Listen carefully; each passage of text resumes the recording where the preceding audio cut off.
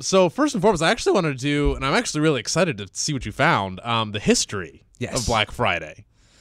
How did it start? When did it start? Sure. So the history is, the history is a bit murky, actually. Traditionally, I think most people will say, or a lot of retailers will argue that, throughout the lion's share of the year, through the first 11 months almost, they're operating at a loss. So they're in the red. Or break even on the books. Yeah. Exactly.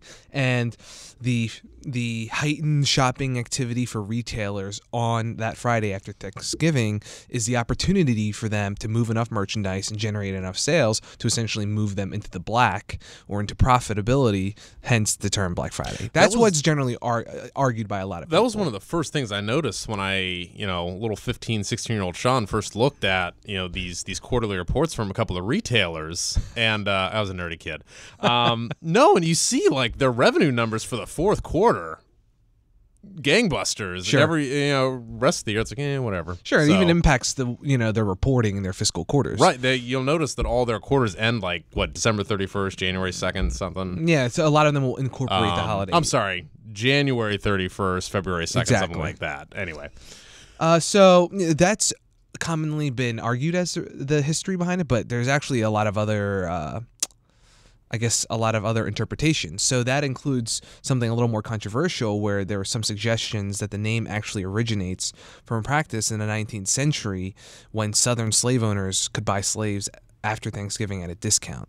That's easily the worst thing I've ever heard. I mean, like, not the worst, but that's up there. That's generally been discredited, and most people agree that the real, source of the term comes from the city of brotherly love, Philadelphia, where after Thanksgiving, there would be a lot of shoppers, tourists flocking to the city, not only for Friday shopping and just over the weekend too, but there's like the traditional Army-Navy game that takes place on Saturday. So a lot of people are in town for that.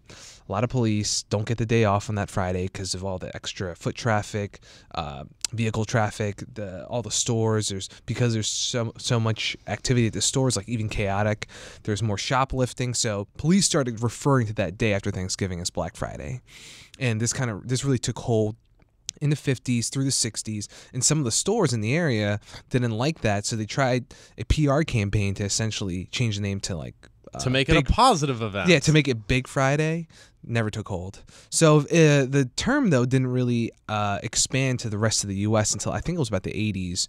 And then since then, retailers themselves have really seized upon the term. The birth of a modern American consumerism. And they've turned it into an opportunity to have these really, strong sales numbers each year. And so generally that's where the term came from.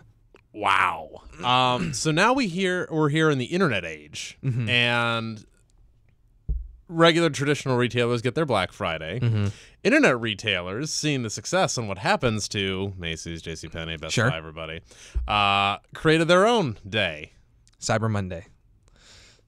Okay, will this never end? So Cyber Monday is not nearly as rich in history as Black Friday. I'm starting Sean Tuesday. Everybody gives me stuff.